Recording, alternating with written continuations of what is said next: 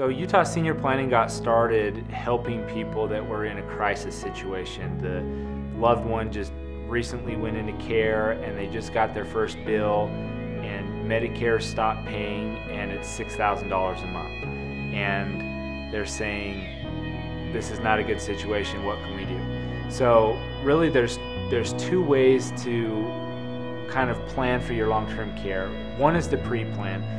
Pre-planning is primarily a legal type strategy that you can meet with an attorney. We have attorneys here in our office that do that a lot, and it involves trust and things like that.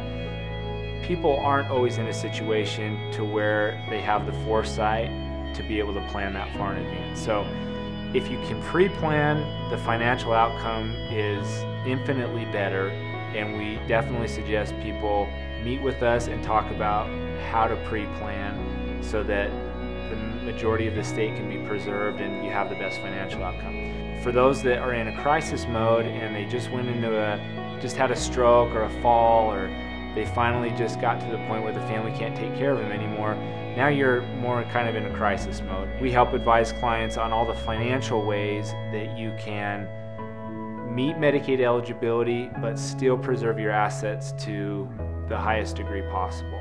And that's really what we'd suggest people do, is call us to do your pre-planning. We can have you meet with both a financial advisor and an attorney here in our office that can together draft up that plan. And if you're in crisis mode, give us a call too. Make an appointment. You don't need to just spend all of your money on care. There's lots of things that are allowed and that you can do to have a really good financial outcome and still get the care you need.